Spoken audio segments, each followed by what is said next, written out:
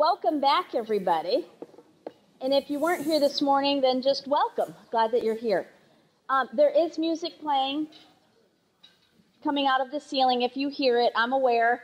We're all aware. We don't know why it's not being cut off, but so it's background music, I guess, for as I'm speaking. So we have a lot to do in the 45 minutes that we have together. But while you're eating, I'm going to just share some more information. But then once we're done eating, I've got a series of activities for us to do that you can begin applying immediately as you're working with your clients and your patients. So let me jump in here. So I always like to start with us thinking about who we're serving. And this is data taken directly from Cradle Cincinnati's website. So this is your information about what's going on in your area. And you'll notice that you have concentrated pockets, if you will, where and this is maternal smoking rate. This is not the general population. So where we have mothers who are active smokers.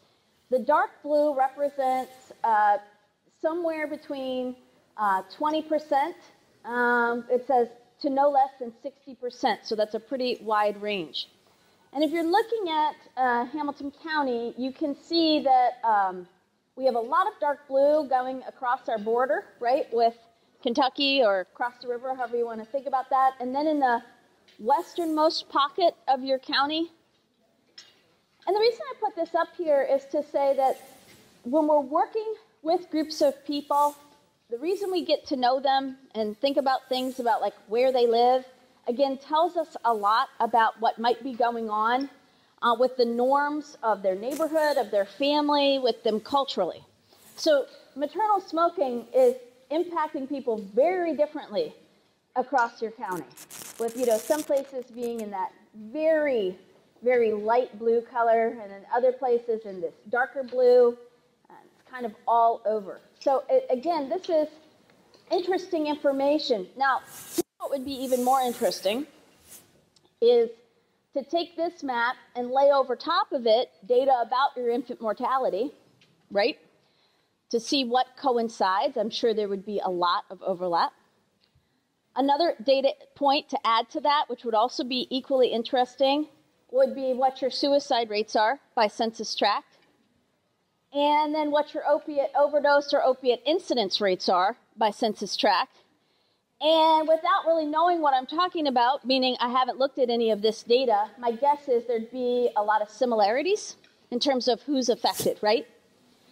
And when we think about that and we add interesting information about transportation, access to services, let's say on this map we put where all of our primary care clinics are, and perhaps where our jobs and family services office is, and where our bus routes run, and all of that, you start to see this idea, for those of you who work in public health, this concept around social determinants of health and your zip code predicting so much of your health activity, so that we can say, okay, as I'm working with my patients, I got to understand where are they coming from? What is normalized based upon where they live? What are they seeing day in and day out? What might be causing additional stressors? So it's wonderful that you have this information. A lot of counties do not. I can tell you, I couldn't find this from Franklin County, where I live, Columbus. So this is powerful information to have. So there was an issue brief that came out in February of this year, looking back across the United States at cigarette smoking during pregnancy. And of course, when data comes out from the feds, it's usually a year or two old, so they're looking at data from 2016, but they just completed the analysis. And these are some snippets from that document for you about what we're still seeing. And we know that it varies greatly throughout the United States, rates of smoking. And here's Ohio in a nice shade of blue. Not the worst by any means. We have higher smoking rates in, of course, our neighboring states of West Virginia and Kentucky. And then also, as you look down, we've got higher rates in the south, but really high rates in the southwest corner of the United States. But across all of that, their findings indicate that if we're going to look at people just across the spectrum, it's about 7% of women giving birth who admit, at least, to smoking during pregnancy. But when you then break it down and say, but who is that? It's really young women who are your heaviest smokers. And so what they saw from this data set was women aged 20 to 24 were your highest group of people who are still smoking during pregnancy, followed then by an even younger subset of women, 15 to 19.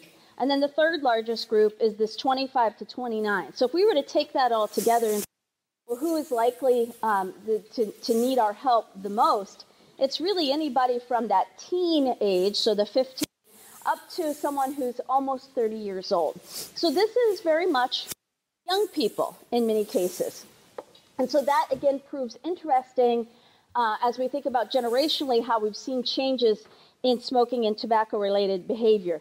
Now, if we think about other demographic factors like ethnicity, what they see across the country is that non-Hispanic, American Indian, or Alaskan Native women have the highest prevalent smoking rate during pregnancy, 16.7%.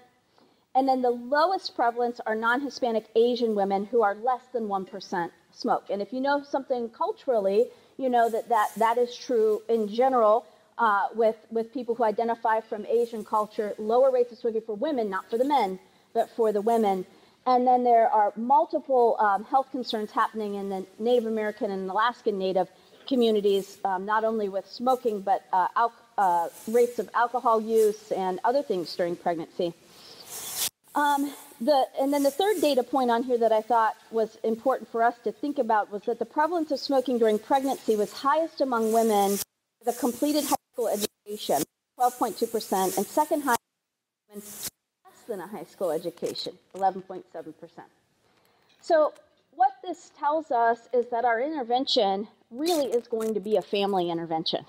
Because a lot of these young women are still living at home with parents supporting them. And so again, I ask you to always think about not just the person who's sitting in front of you, but their little slice of the world. And what could be contributing? What's a strength for them? What's a barrier for them? What goes on in this school, this neighborhood, et cetera, where it seems to be normalized to be okay to smoke and engage in other substances. So what's amazing to me, having been an outsider here today, like I said, I live in Columbus, is this consortium gathering here today is so impressive. There are a lot of people here from across disciplines, across systems, and you're all talking about the same thing, which is this focus on children being able to thrive and supporting families. And that's tremendous, because what we find is sometimes we're in silos and we don't, even though we might have a common goal, we don't know we have a common goal. And so if you know that you have what I would call a young person problem, right, YPP, what are we doing with schools, right? What are we doing to help engage where young people tend to convene and hang out and get that message across about not smoking during pregnancy? And honestly, how about just not smoking, right? So it'd be great if you could quit while you were pregnant. It would be even better if you could quit and stay quit. The mic just got much louder, didn't it? Okay. There's a point in the day where you're like, and I'm losing my mind. Okay, in front of a group. All right, so I like to check in. A little bit more data just to share with you while you're eating. Again, 1 in 14 women who gave birth reported smoking. These are some of our data. We know states that have the highest rates, West Virginia, Kentucky, our neighbors. And then interestingly, Montana, there's a lot of Native American reservations out there. And then the outlier, Vermont. But if you know something about Vermont, you also know they have just been beleaguered by the opiate epidemic too. And most people who are addicted to other substances began their journey with smoking. So that isn't actually all that shocking. And then Missouri. And Missouri and Ohio are actually very similar on a lot of different levels. So this is where we're seeing these like preponderance. And then it was lowest in Arizona and California, Connecticut, Hawaii, New Jersey, New York, Nevada, Texas, Utah, and DC. They each had a prevalence of less than 5%. So that's interesting in itself. And again, here's our group, these 20 to 24, but really, you know, starting at the age of 15, the numbers are too high. But as a woman gets older, at least from a federal perspective, when they were looking at this large data set, the it declined with increasing maternal age. So as a woman gets older, she's less inclined to smoke during pregnancy. What I don't know, and what sometimes these reports don't tell you, are what are kind of the covariates. What else might be going on in her life? Is it because as she ages, this is not her first pregnancy, that she's got other health concerns? I don't know, and those would be questions that I would ask of the data. Sometimes just age changes how we think about things and what we want to do. So it could just be that fact of, settling down or whatever. Women aged 45 and over had lower rates of smoking. I would also say their pregnancy numbers tend to not be as high as everyone else's, so that's an interesting data point. And then those 15 and under being pregnant were also a low rate. So again, this is a national data set just to frame some things. Breaking it out again via other demographics like ethnicity, and this is all data that I've shared. So this issue of treating tobacco is finally, because I've been doing this work, this will be my 20th year kind of in and around this field, finally you're starting to see more and more disciplines say, yep, smoking is not just a dirty habit, it's something we need to address. So as it changes, though, we have had to expand our horizon on not just saying smoking cigarettes, but we know people use electronic devices, they use vaping, all of these things. And so recently, ACOG just revised last year their kind of committee opinion about smoking cessation during pregnancy and added, and it's color-coded to show you what they added, information about electronic cigarettes. So as people are coming to you and saying, well, would that be safer? There's data emerging, but they're starting to make statements about that. So you're seeing more and more positions being taken on the importance for addressing tobacco use, and now we'd have to say nicotine use, because, again, electronic devices are not tobacco-based, they're nicotine-based and a whole bunch of other chemicals. So, my point is, before, where you might have felt like the only person talking about it, it's starting to shift, which is important. So when the society's message gets together and says, this is important to us, we need to address it, that helps shift things. So as society changes, we hope to help the client change, right? And so when we're using motivational interviewing, what we're trying to do is tune our ear to moments of change talk, meaning what is a person saying or doing that indicates to me that they're starting to move forward, okay? So what am I looking for? So if our goal is to help somebody cut down or quit, what tells me that they're moving towards that goal? So oftentimes people will set a change goal for themselves. What do you want to have happen? What are you driving towards? And what we have to help them know is that there's multiple ways to get there. Okay, we don't all have to do this the same way. You don't have to take the same steps that your friend took. Your pathway is unique. And then what we're guarding against and also keeping an eye out for is moments when they start talking that signals to us they're moving backwards. And that's thought of as sustained talk, meaning what am I doing that signals that I'm going to not progress forward and kind of sustain the place where I'm at right now. And it's favoring the status quo. And I will tell you, if you are familiar with the stages of change, who's heard that before? While you're eating, raise your other hand. Yeah, okay. So you know that the stages of change really thinks about people progressing through a phase called pre-contemplation, which I would describe as I don't have a problem, you have a problem because you brought it up. That's what a pre-contemplator is. It's not in their world. It's not in their frame of reference. If we can do some things that are non-threatening and plant some seeds, in theory, we move them into this stage called contemplation, which means I'm not doing anything about it, but I'm at least willing to hear you. And a contemplator is somebody who you have to be very gentle with, again, plant some seeds because they're not ready to take action. The third phase in the stages of change is something called preparation. And preparation still doesn't mean you're doing anything to change. It means you're gathering information.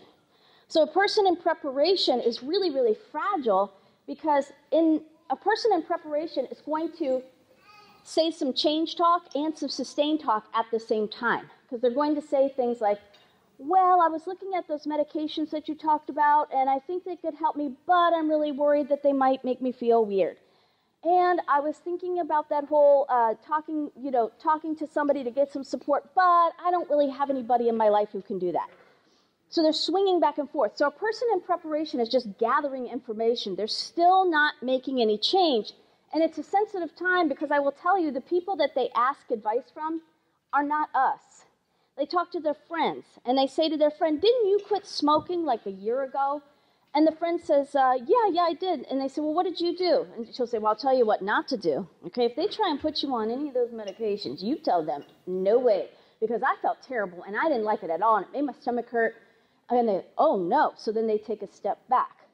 So in preparation, know that, like many of us, if you're thinking about buying a car, you probably make this mistake called, if you're thinking about a Toyota, you look at somebody at work who owns a Toyota, and you say, you like your car? And they say, I hate this car. You've crossed it off the list. That person may not be qualified to judge cars. They may know nothing about cars, but you like them and trust them, therefore their word is gospel. Okay? It's the same thing with health change behavior. Okay? So we have to recognize that and know that, hey, there's a lot going on. And if we can get them through preparation, then they go into this land called action, which is hard. And I say it's a land because it's like taking a really long journey uphill when you are actively changing. And action lasts for about 6 months to a year before something feels normal. So that first year of quitting smoking doesn't feel normal. It's like, oh, you remind yourself, I don't smoke anymore, that's right. And then it seems like after about a year, if you've had a good experience, it gets easier and you move into that last stage called maintenance. But along that way, and maintenance still has a ton of work in it, you have to maintain the change, people will either be talking about moving forward or they'll be talking about moving backwards, and we just want to be cognizant of that. So how do you know somebody's starting to show signs of readiness for change? Well, one, they're less resistant. Now, that doesn't mean they walk in and say, I'm so happy I'm here, let's get this party started. But it might mean that they don't give you the evil eye when you walk in the room. It might mean that they didn't say no immediately. They might start asking some questions. There might be some decreased discussion about the problem, why this thing won't work for them. They might have a little bit more resolve, like they sound a little bit more confident in themselves. They might actually start talking about the change, like literal change talk. You know, I was thinking about when I quit. I was doing the math, and I'm going to save X amount of dollars. That's change talk. They might start asking you better questions about the process. So, you know, you mentioned that there was this group. Can you tell me a little bit more about that again? They might start envisioning their future. You know, I was really thinking about how nice it'll be to not have cravings anymore. I was thinking about how great it would be to not be worried about, like, smoking in front of the kids, you know, so they start to picture the future. But kind of the biggest one for me that I would see is experimenting. And they do this without your permission. So they've talked with you and they've told you they're not ready to do anything yet. And then the next time they come and see you, they toss something out, like they say, oh, by the way, I quit smoking in my car. And it wasn't that bad. So they've started to test the water themselves. Or they went out and bought some nicotine gum. Okay, you know, maybe we hadn't even talked about that. And they said, well, I tried that gum and it kind of helped me. So they're testing the water. And so these are all signs that people are ready to move forward. So when you're thinking about talking to folks again and asking them questions about where they are in the process, you're kind of thinking through 4 different things with them. One is, what's their desire? You know, what do they really want? And when people start talking about, like, their future and what they want for themselves and their health, you're going to hear things like, I wish, I want, I would like for, I would, you know, and so they start to kind of put their wishes, their wants, their desires out there. Second type of change talk that you'll often hear is really around that concept of confidence that we were talking about this morning. So you're going to start hearing things like, I think I could do that. I think I'd be able to give that a try. I think I can do that. So they're kind of testing themselves and just putting a little piece out there saying, yeah, I think I could try that. Reasons are always very important because it'll be their if-then motive for change. You know, I know that if I quit smoking, my health insurance is going to cost less. Or I know if I quit smoking, my child's going to have less ear infections. Or I know if I quit smoking, I'm going to save money. It's those if-then reasons. And then finally is this idea of need. And this is when people will talk about this, like, imperative for change. Like, I have to do this or this thing is going to happen. So I'll give you an example of I've heard grandparents say, like, I have to quit smoking or my daughter told me I won't be able to hold the baby. And that's the final kicker for them. You know, or I really need to quit smoking. My kids notice and they're asking questions. They're getting to the age where it's much harder to hide from them. So it's a push. So it's the difference between desire and need is often need is external. I need to do this because, you know, my daughter said I can't hold the baby, or my kids are noticing, or my workplace is going tobacco-free. Desire is more internal. I want, I wish, I would like. Does that make sense to everybody? Okay. So again, the essence behind that, why we take the time to say to somebody, why, you know, what are your reasons for doing this? Is because we're trying to help them make their own argument for change. It has to matter to them. Like I shared with you this morning, the reason I'm tobacco-free now for 18 years is because I do the work every day. I'm the one who chooses not to be sneaky and bum a cigarette. I'm the one who asks for help when I need it. I'm the one who makes those choices to not pick back up.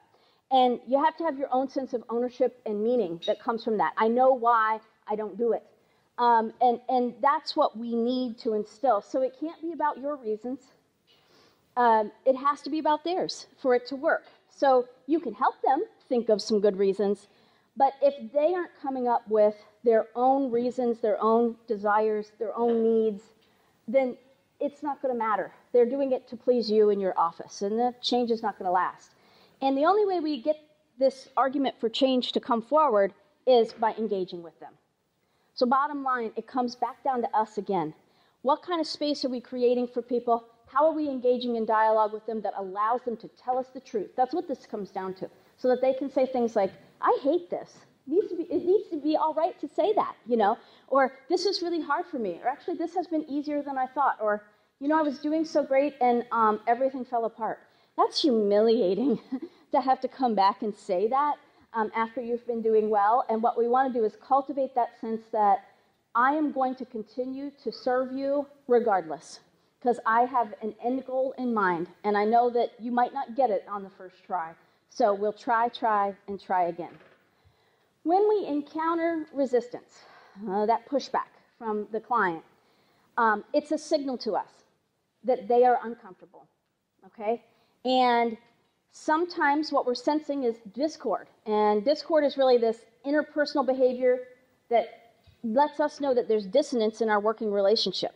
So if they start arguing with you, interrupting you, discounting you, or ignoring you, know that they're trying to tell you something's off, okay?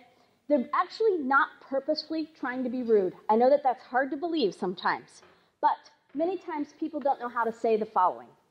You know, I'm feeling really vulnerable right now, and therefore when you say these things to me, it triggers my sense of anxiety about my fear of failure, which puts me in a very uncomfortable place where I do not feel safe, and it connects me with some childhood memories of my mother being critical and my second grade teacher who told me I would never become something.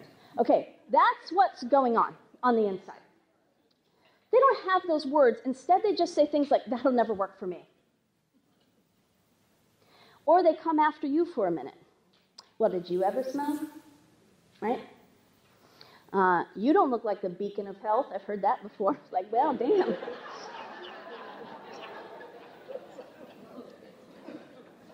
Let me move that candy dish off my desk into the drawer. Okay. Friends, they've said it all. I feel like at this point, I've heard it all. In that moment, they're actually not trying to be hurtful. They're trying to get the focus off of them and push it back. And so just take it as a signal, hey, I might have gone too fast, stepped too far, let me draw it back. And when we can do that and recognize it, we're going to be able to switch gears and be able to say, okay, you know what, let me just take a step back real quick. You know, when you first came in, we started talking, I really felt like we were getting somewhere, and I always put the blame back on myself. I think I've misread or misjudged something, and I sense that I've said something that maybe has made you uncomfortable. I'm sorry, and let's go ahead and get ourselves back on track. And usually that's enough to diffuse the moment, or they're able to say, you know, it's not you, it's just I've been dealing with so much, and I just found out from and this is, you know, remember, our clients who have Medicaid are constantly dealing with change, disruption, and all sorts of craziness. So they could have just come in to see you and found out they got some letter that their benefits didn't get approved, or their food stamps are being cut, or something's not, you know, coming right. So they've got all this stress on them, and then here we are, and they need to deflect it. So sometimes that's what comes out at us. So it's just a signal to us, step back and switch up what you're doing. So now that most of you have eaten, correct? Okay.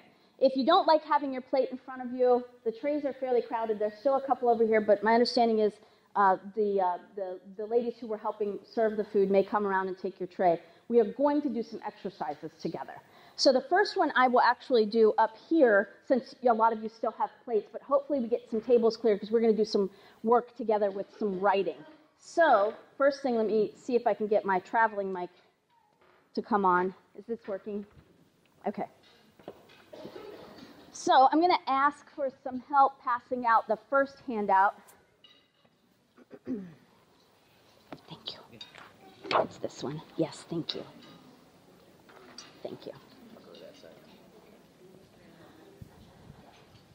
Don't look at the slides. I'm going to do some things out of order because we don't have all of our plates cleared. So we're not doing scaling just yet. We're doing something different.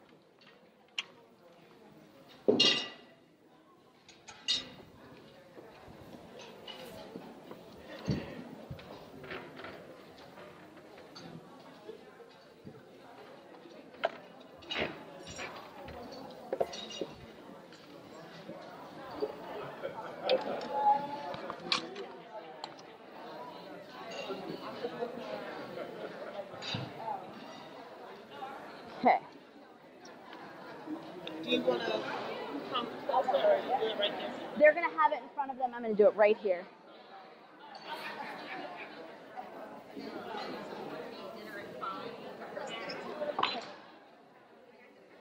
I have not seen the ladies come back to clear plates. I didn't. They Yeah. didn't come back yet. Yeah.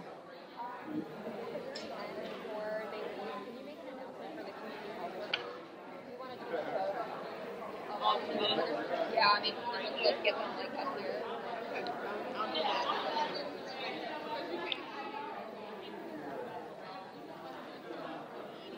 Okay, so at this point, I think nearly everybody has the handout, and you'll see at the top it's called the decisional balance.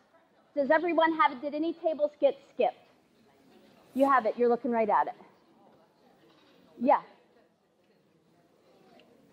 Yeah. So it looks like 4 quadrants. It might say decision-making worksheet at the top, but it's this, what I've drawn up here, and what you see on the screen, correct? Everybody good? Okay. So I'm actually going to do this activity on the flip chart. I know you're thinking, Gretchen, that's really far away and it's very small. You have the handout in front of you, so just listen if you can't see, and it'll all come together, okay? So when Dr. Selby was working with Jean in the video, he did this exercise, part of it verbally. I like to do it with a paper in front of me, or if I'm doing group, I draw it up on a flip chart like this or on a whiteboard, because this becomes a very interesting activity one-on-one or with a small group of people.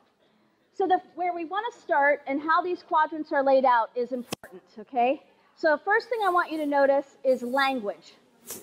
It says good things about smoking, not so good things about smoking. Notice it does not say positive and negative, and it doesn't say good and bad.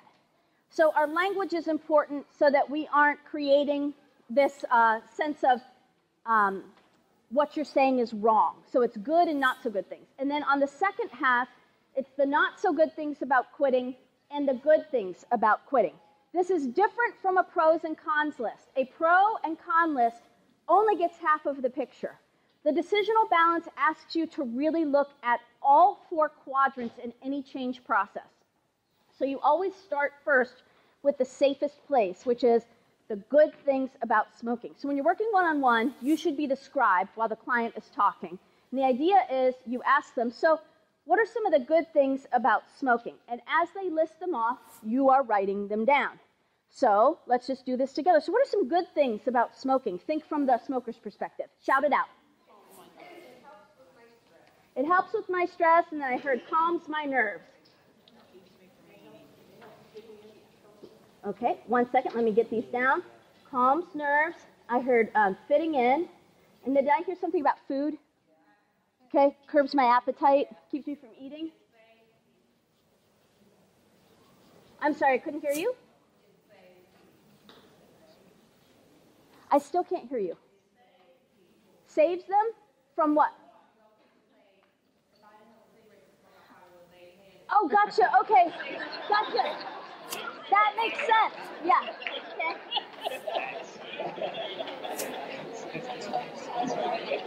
Thank you. Yes. Yes. Okay, way in the back. Did you have one back there?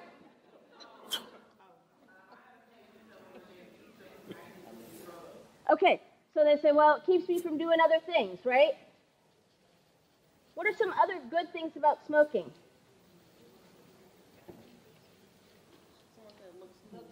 Yeah? If there are any former smokers in the room, what did you like? I'll tell you that it helped me with my anxiety. Made me feel less anxious. Yeah, it's an excuse to take a break, go outside. It's my routine.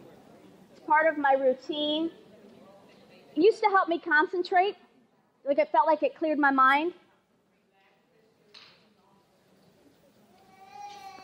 So what you do while the person is talking is you use that reflective listening skill of repeat. So the whole time they're talking, you say it right back. Okay, so it helps you with this, it helps you with that.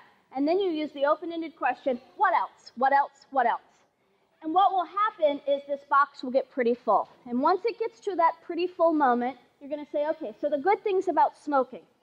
It helps us relax, helps us with stress, it calms our nerves. We fit in, it's an excuse to take a break, I feel less anxious, it keeps my appetite down.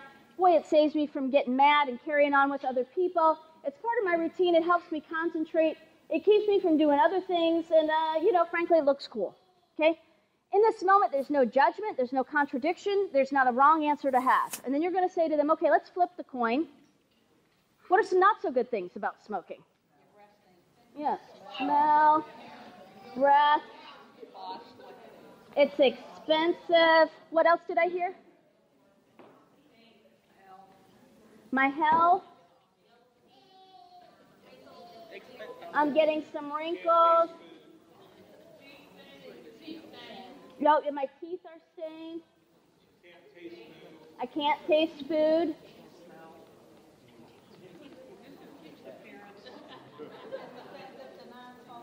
My appearance.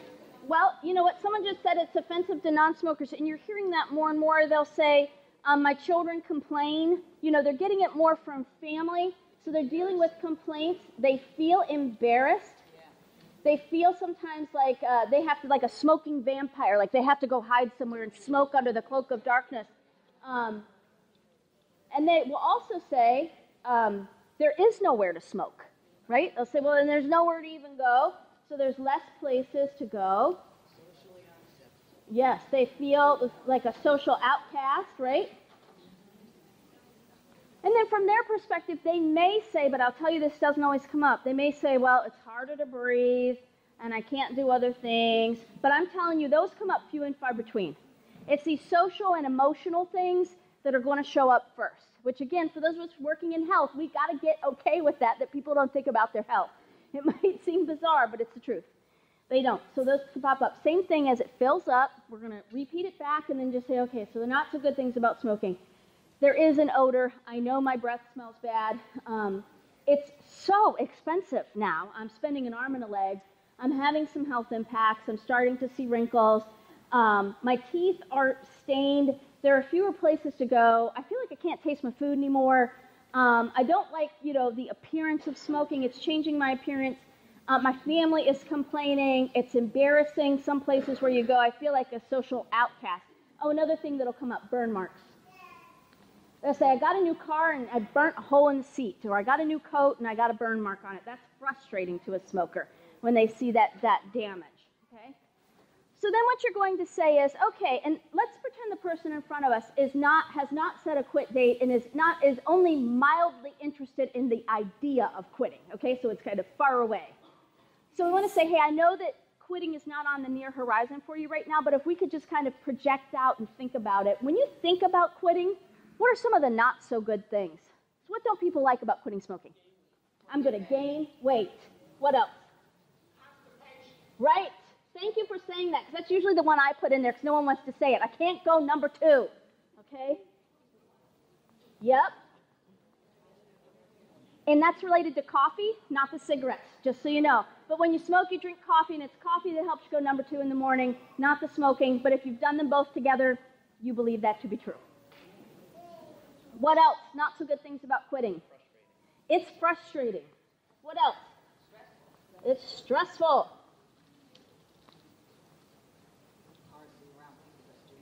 I'm triggered, right? It's hard to be around people who still smoke. I can never take a break. I'm just working all the time. If they're not saying it, they should. It's expensive. And so you're going to hear that. It's expensive. Have you seen those medications? Okay, so they're going to say it's expensive. Because remember, you buy cigarettes in a daily dose, 1 pack 1 day. You buy NRT or other products in a month dose. If you bought your cigarettes in a month dose, it wouldn't be, you would see the cost difference. But because we purchase things daily in terms of our smoking, but we ask you to purchase monthly in terms of your medication, it seems way off balance. What else don't people like about quitting? Yeah, there's changes with friends and family. They'll make fun of us or they won't understand, but there's a friends and family issue there. Like meaning your attitude will change? Yes. So you'll hear people say, I tried to quit before and I was so mean, I kicked the dog. I mean, I did horrible things to people that I would have never done, and they're scared to death of that. I had someone say to me once, I was working in Iowa doing a quit smoking group, and this older gentleman said, I become so mean that I don't like myself, and I have grandkids now, and I don't ever want them to see that side of me. So I will not quit again unless I know that that will not happen to me. So there are a lot of mood changes in that way that people are afraid of.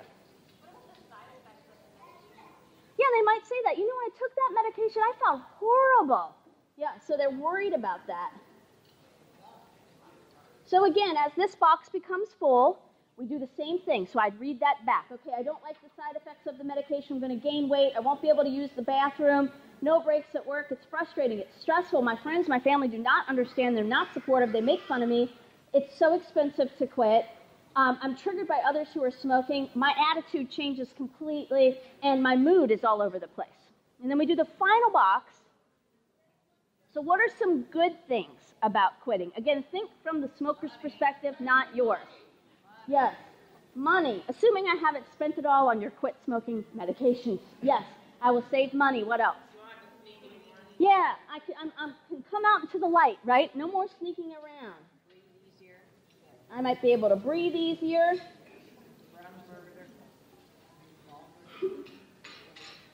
You might hear them say, I can do more with my kids, right? Because I'm not out of breath with kids or grandkids.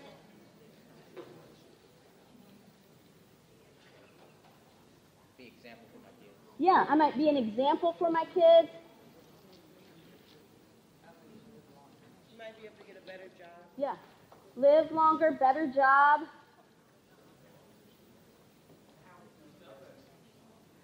What'd I hear? I'm going to smell better. The house will smell better.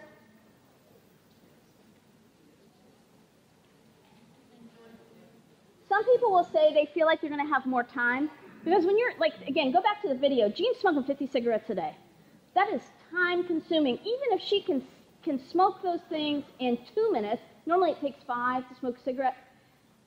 2 times 50 is 100 minutes. That's a lot of time, okay? Let alone the transport outside, the walk back in if she's doing this at work. It's a ton of loss of productivity. So they'll sometimes say, I feel like I'll have more time. But the same thing, as it gets full, we're waiting and then we repeat it all back. So we're going to save some money. We might live longer. I might get a better job. No more sneaking around. I might be able to breathe easier. I can do more with my kids and my grandkids. I'll be an example for my kids. I'm going to smell better. The house will be cleaner. And I might have some more time. So once that's done, the magic then occurs because you're going to share some information. So it's called a decisional balance because this side of the paper, the not so good things about smoking and the good things about quitting represent our reasons for change, right? These are the things we don't like about our current behavior, things we anticipate liking about the new behavior. The left-hand side, wait, is this, whatever, this side, I'm so confused because of how I'm standing. The good things about smoking and the not so good things about quitting are our reasons for staying the same. This is what we like about our current behavior and what scares us about the idea of change. Well, the idea behind a decisional balance is that we're supposed to tip a scale towards change. And right now, if you were to picture this as a scale, which side is heavier right now? Barely though, right? Our scale might look like that.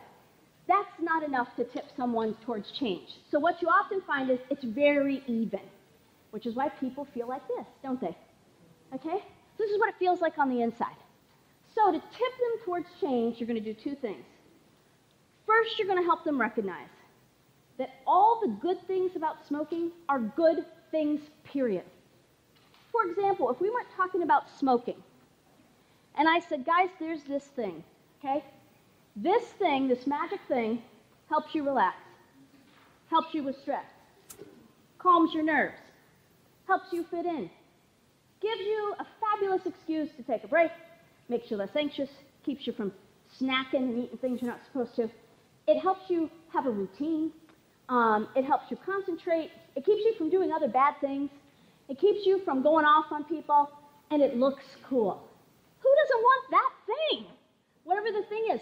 So as soon as you recognize none of these things are bad, but there's another way to get them. You don't have to light something on fire in order to have these things in your life. What we want for people is to know that in a tobacco-free life, there are still ways to relax. There are still ways to calm your nerves. There are still ways to deal with your anger. There's still ways to fit in. There's still ways to help yourself concentrate.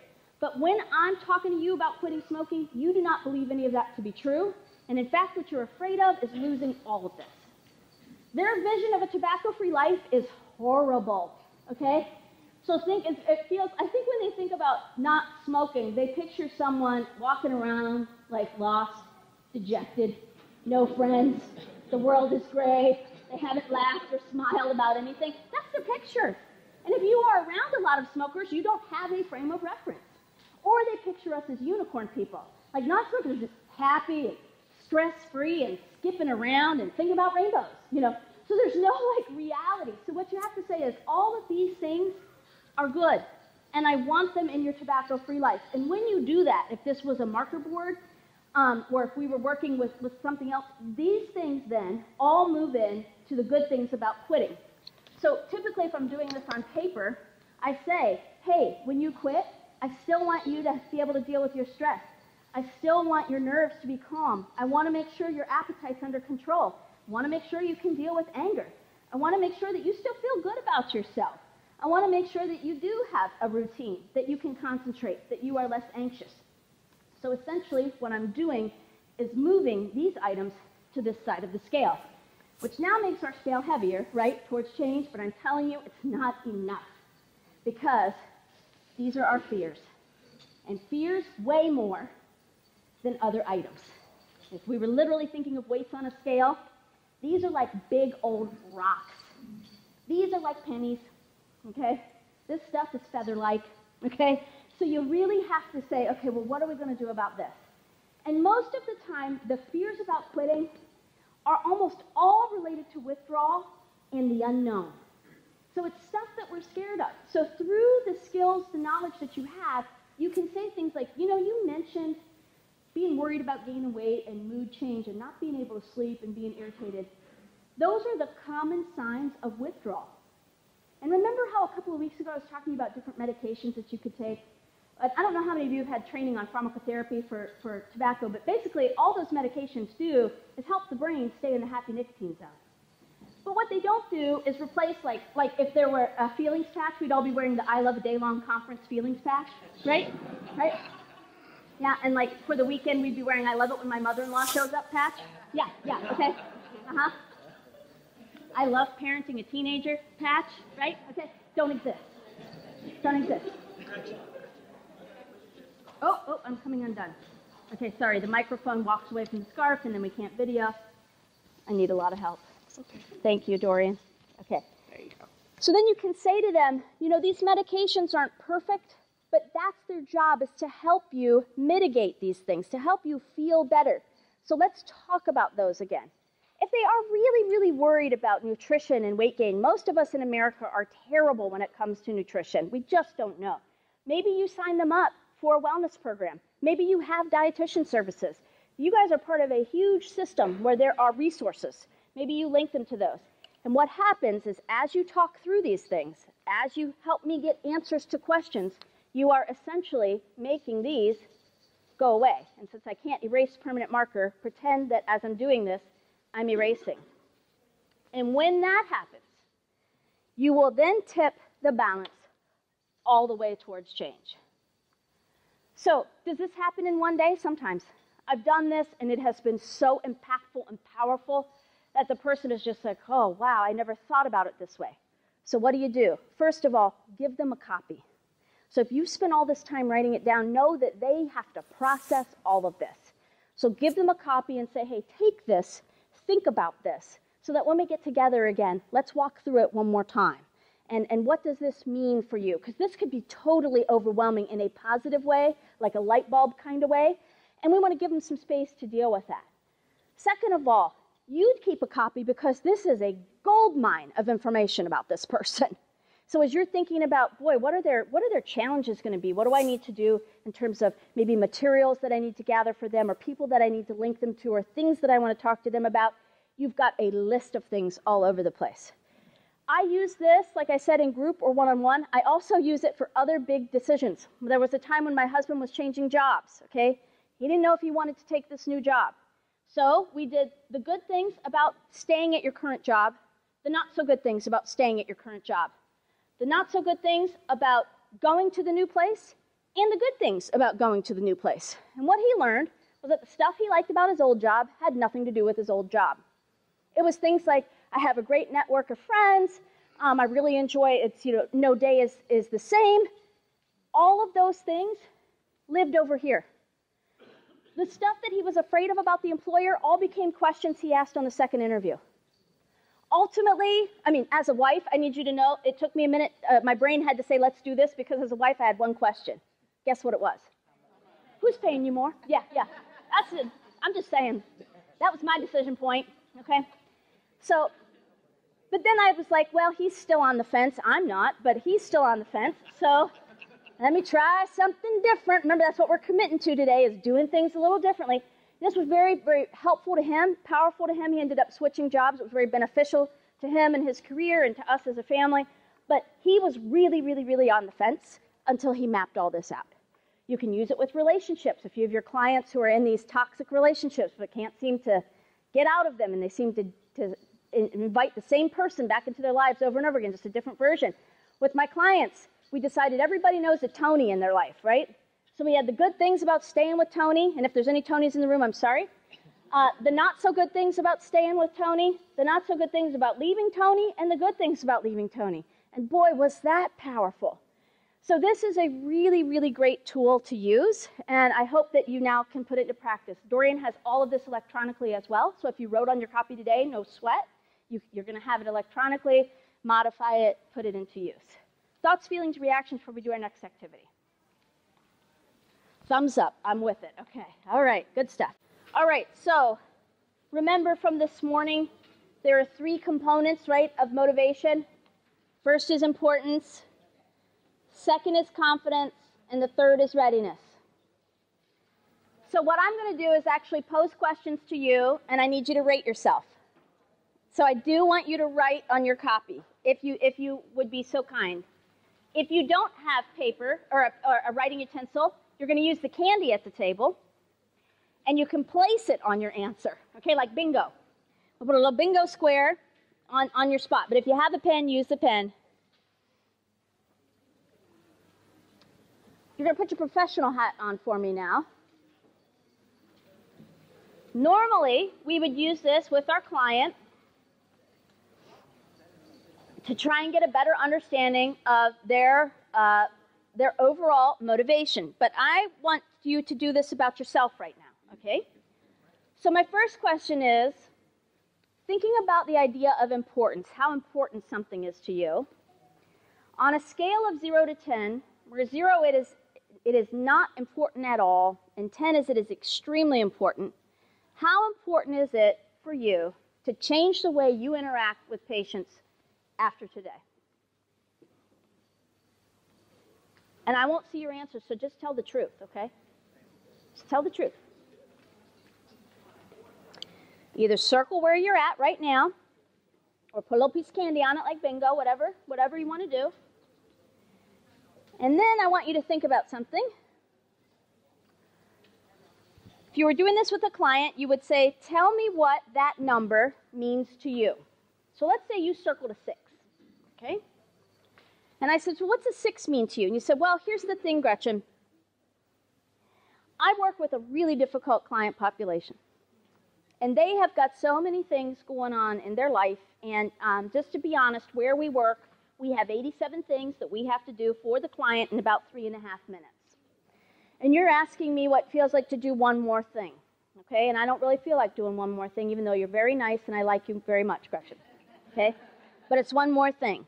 So I'm just not sure today how I'm going to do that, okay? I say, okay.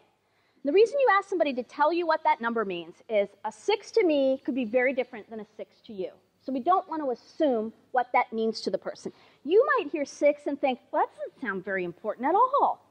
But then they might say, well, 6 means I'm going to get on this. I just know I need to read some more. I got to get more comfortable. But boy, I love this, and I can't wait to take it and run with it. Okay, that's what 6 meant to you. So we don't want to assume.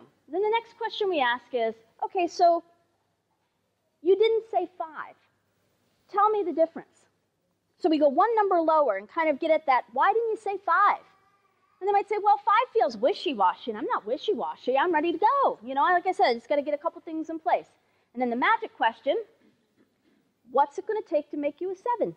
So we ask, what will it take to make you one number higher? So think about that for just a minute yourselves. What did that number mean to you? You could jot down a note. How come you didn't say one number lower? And what's it going to take to make you one number higher? Because that's the magic question that people like Dorian and Dr. Marcotte and other people who are working with you to develop you as a professional and give you resources, they need to know. What's it going to take for something to shift for you? Okay? So if it's something like education or practice or training or reading material, write it down. Next question. Scale of 0 to 10. How confident are you in your ability to put these types of skills into practice tomorrow, where 0 is I'm not confident at all, and 10 is I'm extremely confident? Where would you put yourself? It's your belief in yourself, right? How confident are you that you could get it going tomorrow? 0 is not confident at all, 10, extremely confident. And then you say to yourself, what does that number mean? So if you circled a 4 or an 8, well, what does that mean exactly? And then we ask you, how come you didn't pick the number below? So if you picked a 4, why didn't you say 3? And then the magic question, what would it take to make you one number higher than where you are right now? And again, that's the information that your supervisors and your peers, people who can help you with this, need to know. So is it again, I don't know, sometimes I really stumble with these clients. You know, they really seem so upset. I don't know how to handle that. Or I just don't know that I'm great at delivering information or connecting with them on this level. I've never done that before. Again, just be honest with yourself so that we can figure out how to best help you. And then the third question, if we needed to ask it, but basically I always look at just the top 2. If something is important enough and confident enough, then you're probably ready. But if those are out of balance, you're not. So we don't even have to do the third one together in terms of your readiness. So in thinking through all of that, what you want to concentrate on is the lowest number in front of you. So if your confidence is lower than importance, I really don't need to build your importance. I need to spend time on your confidence. So think about your patient who says to you, oh yeah, it's a 7. I know I need to quit. I've been doing this too long. It's too expensive. They rattle off all the reasons. Okay, tell me what 7 means to you. Why didn't you say 6? What would it take to make you an 8? You gather all that info because it's going to give you a ton of info. And then you say, well, how are you with your confidence? Where are you on that scale? They say, oh, where are the negative numbers, right? I give myself a -3. If they do that, write that down. Write -3. Say, okay, well, tell me about -3. Whew, I think I've tried to quit 5 times, and every time it's a disaster. I last about 1 day before I'm ready to kill somebody, and I feel crazy, and I've eaten every piece of candy in the office, and it's just horrible. I hate the way I feel. And so all I can think about with quitting is how I can't seem to get through that. It's horrible. So if I'm working with you, do I really need to boost your importance? Not really.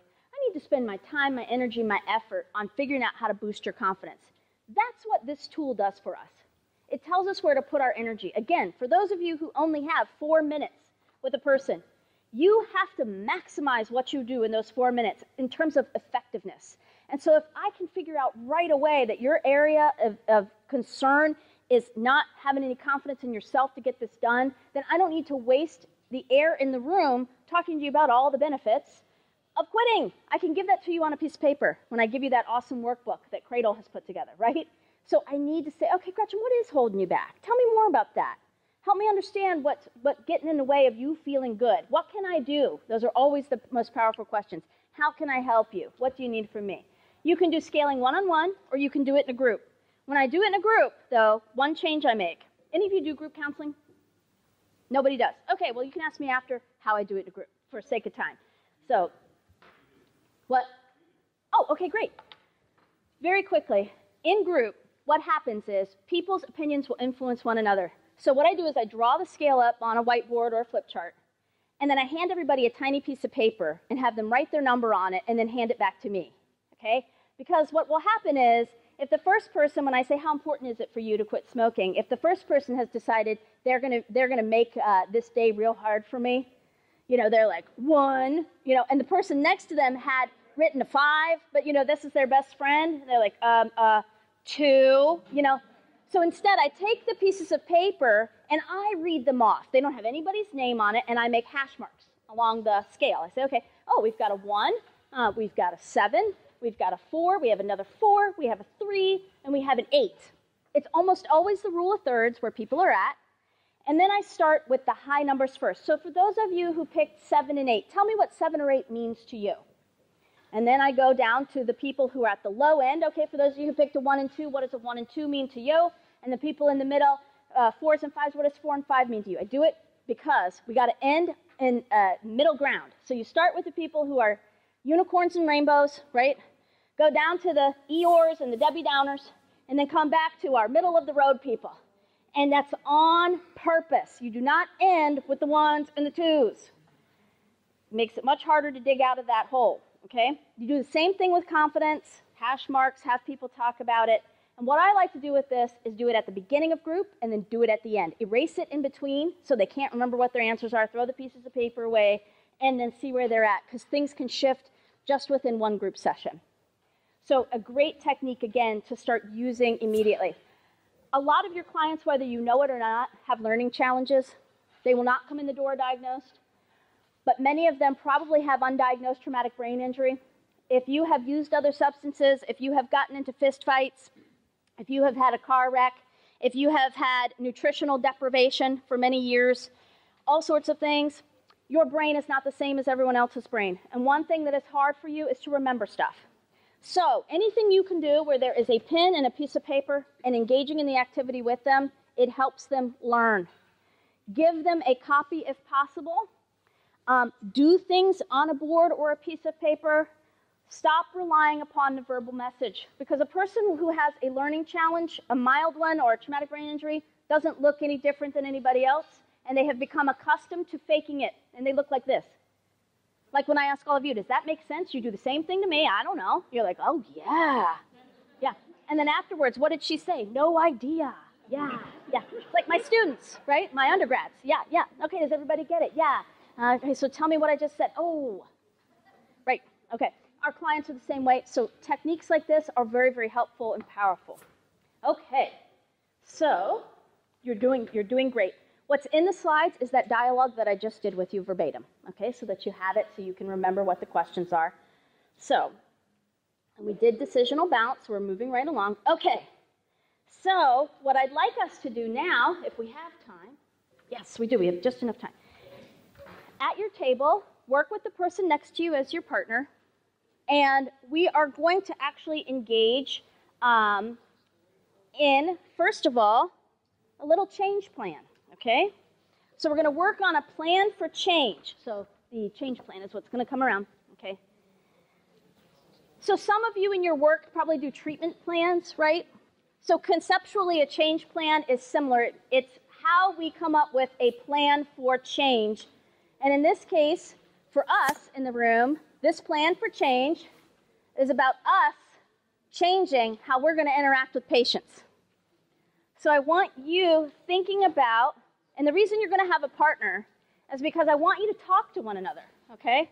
And you're each going to fill out your own change plan, but you're going to go ahead and dialogue with one another about each item on here. So I'm going to give you 5 solid minutes to fill out as much of this as possible. Yes. Well, today we're going to make it about us, okay? So if everyone is clear, I want you to make this about you. Just like I scaled you about your comfort with using these skills, this is your change plan of how you're going to start interacting with your clients differently using this skill set. So 5 minutes, here you go.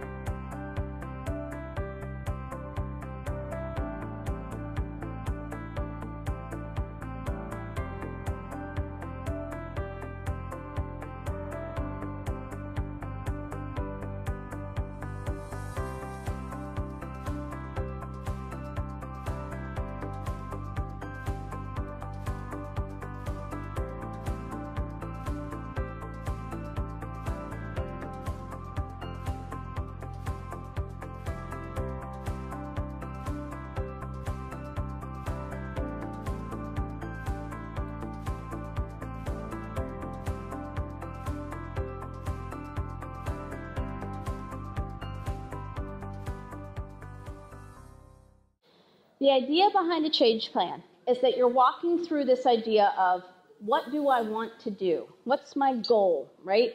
And you'll notice the questions on here are things about what are some actions I could take, right, specifically to get me to that goal? What are some things that are going to get in the way? What are some barriers that I might encounter? And so it's meant to help a person begin to think forward about the future. So we did this on ourselves because, again, so many times when you go to a training, workshop, or conference, the hope is that you take what you learned and you can apply it immediately. That does not always happen. And some of it's because we don't spend any time kind of reflecting on ourselves and saying, okay, I get this, but what's it going to take for me to actually make it happen? Oh, gosh, 3 things I could do. 1, maybe I'm going to go ahead and ask if I can get some more training. Maybe I'm going to go ahead and read one of the many articles on motivational interviewing or books, right? Maybe I want to talk to my supervisor because I know they're trained in motivational interviewing. So you think of things that you can do.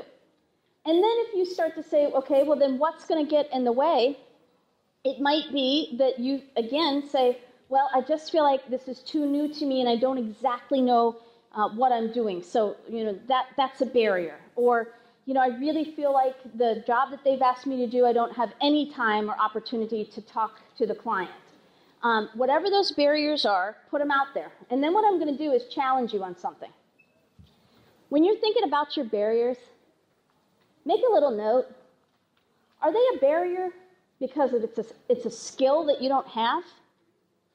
Or is it a barrier because of a personal issue?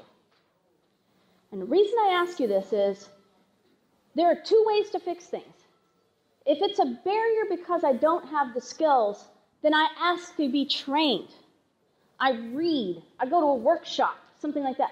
If it's a personal issue, no amount of training is going to fix that. You have work to do. Maybe you need to talk to somebody. Maybe you need to journal. Maybe you need to pray over this to figure out what's holding me back. And there's no shame in any of that. It's a different route in terms of getting over that exact barrier. If you were doing this with the client, it would be the same process. You'd be asking them about things like, so what are some things you could do? What are some things that are going to get in the way?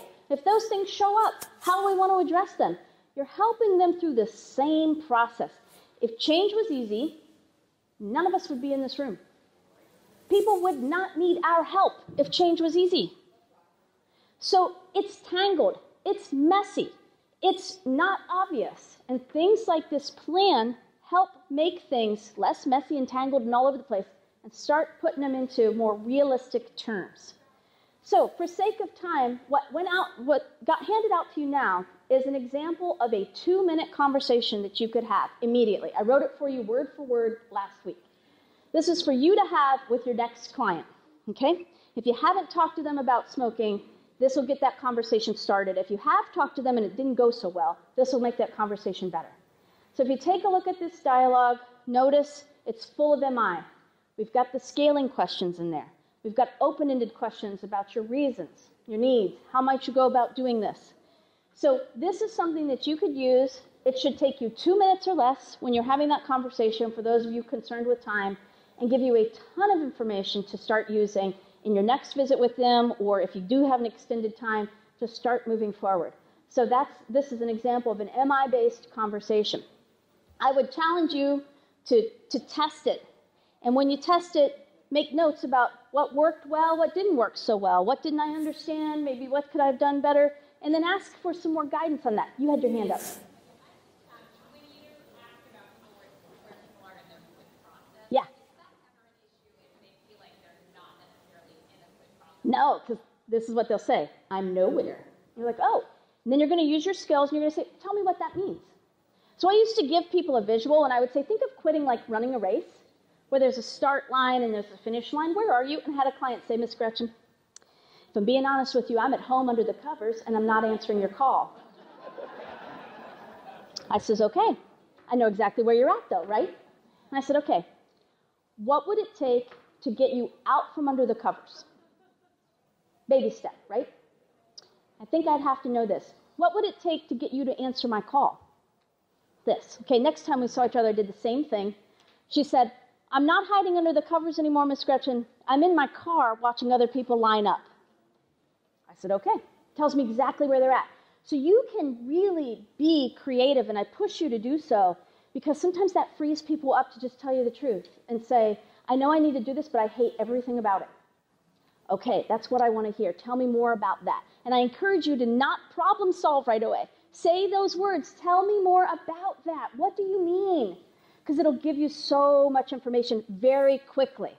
So to kind of close here, this is the kind of stuff I hear about when I train people on this. I hear the whole, I don't have time to have a long conversation with the patient, and I'm not prepared for them to open up and tell me lots of things that I don't want to hear. And frankly, Gretchen, this sounds like therapy, and I don't do therapy. Okay, this is what I hear. So my response is, of course, well, friends, because we're all friends at this point. The time we have with the patient is precious. I get that. And we certainly don't have time to smack up against resistance over and over again. So in a time crunch, which we're all in, you want to be incredibly effective and efficient. So you have to get to the heart of the matter, and I'm from West Virginia originally, right quick. Okay, that's how we say it. Get to it right quick, okay? And last I checked, my job was to assist people in making some kind of major change. That's what we're hired to do.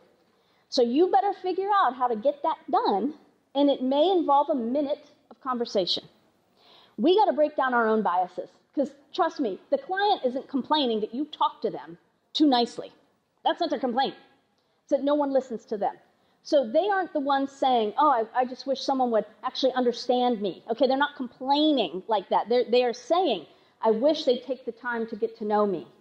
So remember that it's us that's the barrier most of the time. It's our fears, it's our concerns. We are ambivalent about change as well. So here's what you do. If they do open up, so when I'm teaching my students, I call that the volcano, right? You say something like, so, Dr. Hammond, how are you today? And I say, oh, gosh, you have no idea. Okay, let me just tell you, this whole day was crazy. I came down here, it was snowing. Nobody here can drive, first of all. Can we just say that, okay? And then I get a call from one of my kids that they forgot something at home, and they're asking me where it's at. Well, I'm not there. Ask your dad. Why does everyone have to call me and ask me where things are? Like, I've memorized where everybody's socks are at, okay? It's just maddening. And then one of the dogs got out, and they had to get the dog back, and I've told them about 87 times, don't leave the gate open. The dogs go out, but no one listens to me ever, right? So I'm just telling you, I've been feeling all kinds of stress. My heart is racing. My stomach hurts. I just have been feeling like myself lately. Okay? That's called the volcano. So when that happens, what you need to understand is while you all know the table of organization where you work, the client does not. You just work at the place. You work at Good Sam. You work at Children's. You work for Cradle. You work at the health department. They don't know your job description and your job title. They see you as a helper. So if that happens, take a moment and say, thank you for sharing that with me. Okay? Okay. So that must be hard for you. I'm here to help with and define your role. I'm here to help you with this. I can provide you with a referral to assist you with these other things. You don't have to help them with everything. Just take a moment, let them know what you can do, and tell them you'll get them connected to somebody who can do that. So you don't have to worry about them just blowing up and telling you their life story. They'll probably do that on average for 2 minutes, and then you can wrap it up neatly with a bow for them. And then my final notes, because there's people at the door, is for you to remember that it's really hard to change when you have an addiction, and smoking is an addiction. And any major disease process has 3 pieces to it. Physical, meaning you are physically dependent upon nicotine. There's no way, shape, or form to argue against that. The brain changes, you have cravings, it's there. The second component is that this drug is a lover and a friend. It's been there since you were 11 years old. It's been through good times and bad. It's outlasted marriages. It's there. But also, you've learned to cope with every feeling that you have with a cigarette. Happy, sad, angry, mad, lonely, tired, bored, smoke. And so over time, it is your emotional everything. And then the third component is that social and behavioral part of the addiction where you learn that for Mr. Coffee to brew, there has to be a lit cigarette. For the car to start, there has to be a lit cigarette. And for the dog to go outside, there has to be a lit cigarette. That's what you do to your brain. And so if we're going to help people quit, you have to address all 3. The physical dependence, the emotional connections, and the retraining, if you will, of learning how to be a non-smoker. So if we're going to be effective, that's what we need. So some food for thought. Remember, most people that you're seeing don't want to destroy their health. They're not trying to hurt the baby. They're not trying to hurt themselves. They feel stuck, and they often have deep emotional connections to their health problem. So when we ask people to make lifestyle changes, they feel overwhelmed, and these are the reasons that hold them back. So all of your advice and your expertise is wasted if you cannot connect with them. And motivational interviewing is maybe the most efficient and effective way to connect with them, and overall, it makes life easier for you. Guys, thank you. I hope you have a great rest of the day. Godspeed.